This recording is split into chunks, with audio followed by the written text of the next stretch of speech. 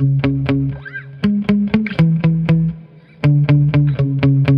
welcome back. Richard Chapman with CyberNow Labs, bringing you another cybersecurity awareness tip in Cybersecurity Awareness Month. So today's tip is going to be focused on third parties. What is a third party? Well, a third party is an entity, a person, a company, or maybe even an application that has access to data and information because it is associated with either an organization or another app that you're currently using.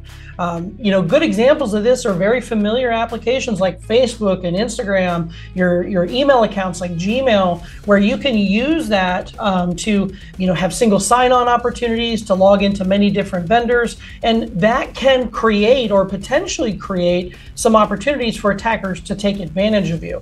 So whatever you're doing, make sure that you're being very cautious about who you give third-party access to when you are interacting, again, not only with applications, but also with people and companies as well too. Target was a big focus of a breach years ago because a third-party company, an air conditioner maintenance company, I believe it was, had access to their systems. And an attacker was able to gain access through that third party and gain access to target systems. So you can kind of see how an attack might affect you, might affect your data, might affect your information, right? If a third party is involved in a breach that connects them with your information through something else or somebody else.